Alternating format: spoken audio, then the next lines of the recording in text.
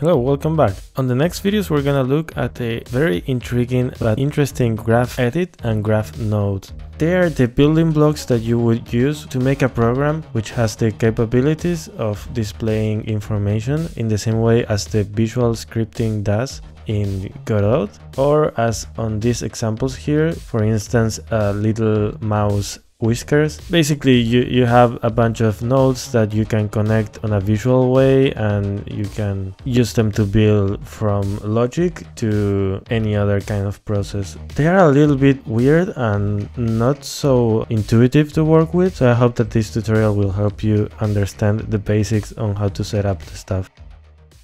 Let's start with an empty scene. It's gonna be user interface. Let's save it as the main one for our program. Now that we have it, let's create a child node, which is gonna be the GraphEdit. This is the node that you need to add as the container for all your graph nodes. Let's make it full, and we have it here. If you test it out like this, okay, we select the main, you see that you can zoom in and zoom out. These are the basic functionalities. You can scroll. You can also use the middle mouse to drag and drop and move around. This is the size of the grid, and here if you want to see it or not. So these are the basic functionalities. Now what we want is to start adding nodes and connect them. So how do we do that? First of all, let's add some margin at the top of this node. Let's add something like this so we can fit a button at the top. Let's add a simple button, which is gonna be add node. We can add a plus there so it looks nicer. Okay, something like this. Okay. Now we want this button to be connected to a script that we're gonna create for the program, like we usually do. So we create a regular script, main.gd, and now we connect the button pressed signal to the main one. So we have now this function. So since we're gonna be adding childs to this GraphEdit, which are gonna be the graph nodes, let's first go ahead and create a scene so we can have an empty node that we can add. Let's go here, create a new scene, control node. Let's change it to now a graph node here. As you can see, it's a container which has the properties. The size of it is a little bit weird, and it's not as you are expecting, especially for the stuff inside of it. What we have here as the standard properties are, for instance, a title, which we can call it like simple node, and you can see here you will have it there. You can add the resizable or show close, which is the close arrow at the top, but you have to be mindful. These default functions are not working by default. You have to kind of connect them using the signals. But you're gonna see that once we are starting, because it's better if you see it than if I tell you how it works. Let's create first a node here, like a text edit here, just as a placeholder. And the first thing you will notice, text edit, first thing you will notice is that the nodes that you add inside this control don't have automatically like a size. So what you have to do if you want to see them is here on the rect properties of this control node, you have to add a minimum size. That will force the node to be displayed on this container. Otherwise, you're not gonna see it. I think I'm gonna go with 30. Seems like about right. And let's make this something like this. Yeah, this should be fine. We have a node now. Let's go ahead and save this node as, I don't know, let's call it simple graph node. Okay. Have simple node, simple graph node. Now let's go back to our main program. Now when we add node, let's add that node as a child of this graph. And now replace the function here. Okay. Since every time you press, we want to create a new version of this simple node that we created, I'm going to load here the simple graph node. Let's call it a simple graph node. Let's load it.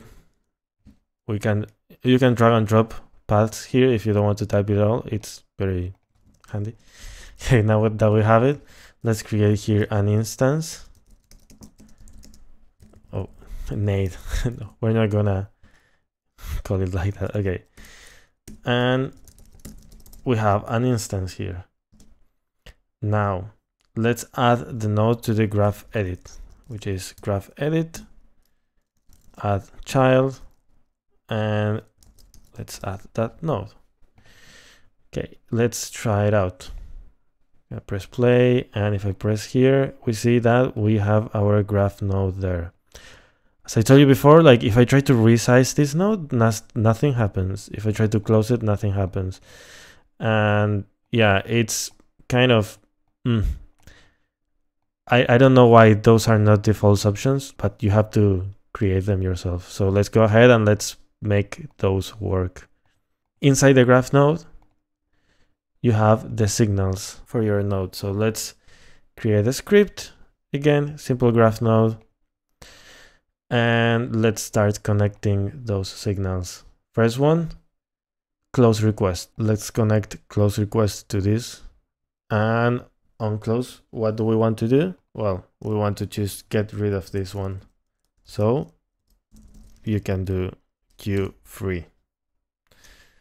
Okay. Now, the other one that we wanted was resize request, which is when you want to resize it. Let's connect it to the node.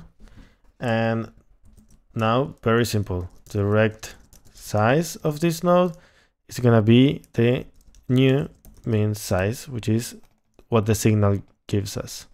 So now if I save this, I should be able to, from the main thing, add a node, resize it. Yeah, even if it's like it has no point to do that, but okay. I can add another one, and I can add another one, and if I want to close this one, I close it and it disappears. As you can see, like this area will expand to fit all your nodes, so you don't have to worry about the size of this. We can now close them. Let's continue with some more basic stuff that we want to do on our nodes. Since we want to differentiate them, you know, when you press here, like, first of all, I don't like the default of the position to be here on the 0. So let's add like an offset. And every time I create a new one, it creates on top of each other, which is not very helpful. You know, like I pressed that a bunch of times and now I have them all there. I don't know how many I have. So let's fix that. First thing we are going to do is create a new variable, which is going to be the initial position for these nodes, which is going to be a vector 2. And this is where I want to create the first one. Let's add like a margin of 40 and 40. And now, before adding the node, what I will do is I will set the node offset to be, and I'm gonna add the initial position. You can do also equal, but I want to add it because, yeah, you will see just in a moment. Okay, let's press add, and now it's not being created over there. Okay, let's track the amount of nodes that we have and start adding more offset depending on how many we create. So node count or node index, I think it's better. Let's start with a 0, and every time we create a new one, let's add that number. That way we're gonna be keeping track of that. So instead of just adding the initial position, you can also do node index multiplied by a new vector 2, which is going to be how much offset you want between node and node.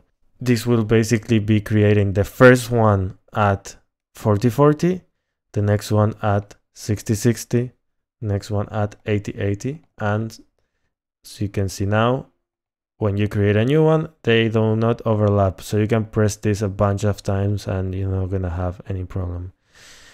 Also, if you want to keep track of the node there, like on the title, we can also change the title for this. Very simple, just node title, and you can add a string with the node index. So that way, every time we create a new one, node 1, node 2, node 3, node 5, 6, 7, yeah, you get the idea. You can probably also add a space there, or even a dash, yeah, like this. Let's try it out. Yeah, this looks okay. Now, these nodes by themselves, they don't really mean anything, because the most important feature is being able to connect those. So let's say that we want to make a program that just unifies a lot of text, just, I don't know, for the sake of it. So if we say hello, hello on a node, you want to add another one that says world, and the program will say hello world when you run it or whatever. You will need to connect these two nodes. And to do that, you will need to set a slot. Slots are basically the dots that you see if you check on the other examples that will allow us to connect two nodes together. Let's go ahead and on our node, when we create this, let's set a slot, which is gonna be what are the properties that we want to select. You can check the documentation here, searching for help, GraphNode, with all the things that you need to set slot. It's a little bit tricky because if you go here to set slot, you don't have like a description for this method, but you can pretty much figure it out by looking at these values. Right now, I'm not gonna use all of them. I'm gonna be making something simpler. So let's go ahead and go one by one. An easy way to do that, if you are just working with this, is set everything to what you think is gonna be the default and start modifying them. So the set slot is gonna be the index 0 bool, it's enable left. If it's gonna have a dot to the left, let's say yes, we want a dot to the left. The type, let's go for now, let's go with 0. Now the color of it, you can create a color. Let's say, let's create a white, which is gonna be all to 1. Okay, now enable right. If we want a right dot there, yes, we want that. The type for the right is gonna be 0 as well. The color, let's create, I don't know, we can do maybe with a green. Okay, that looks green. And I think we have it all here. So right now, if we run the program, and we create a node, we see we have the left part, the right part, and if I create another node, they should connect. Yes. Again, the default is not working. You see like the program is recognizing that this can be linked with one another, because I have like the mouse, you know, like if I get it closer, it does like this automatically, you know, like locking in. But again, the default is not connecting them. You have to code that yourself. But instead of coding that from the node itself, you have to do it from the graph editor, which is going to be handling the data flowing from one to another. So let's go to our main program here. And now, you see here on the signals, you have connection request. This is the signal that triggers when two nodes are being linked. Let's connect this one to our main script, and on the GraphEdit, which is the node that we want to connect node, and we have the same properties that we have here, like we want to connect them the same way as we get the signal. That's why I don't really get why this is not the default functionality for them, because it should be like that. Like, what else are you gonna do with this? And maybe if you want to do something with it, you can create the signal. Anyway, I don't really understand how the graphs nodes work from behind the scenes. So yeah. Okay, let's save this. Let's try it out. And now nodes should connect and be connected. Yeah, like this. And you get a nice like transition if they are with like from different colors, which is kind of cool. Okay, so this covers the setup environment for us to create nodes. You can of course add more buttons here with different kind of nodes. You can use this scene, the simple graph node, to create, you know, different, maybe you want just here to have a boolean or whatever functionalities, but I'm gonna cover more on the next video.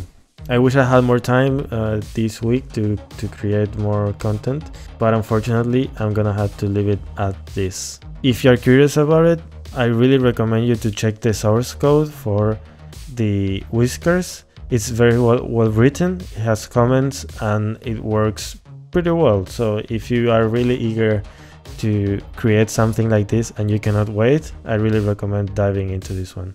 So yeah, that's all for now. I'd like to thank my Patreons. Thank you very much for supporting me, I really appreciate it.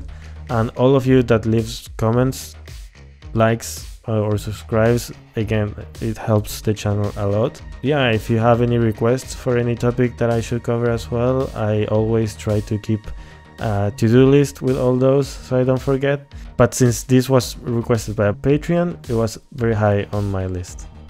Well, I won't keep you here any longer. Thank you. Bye.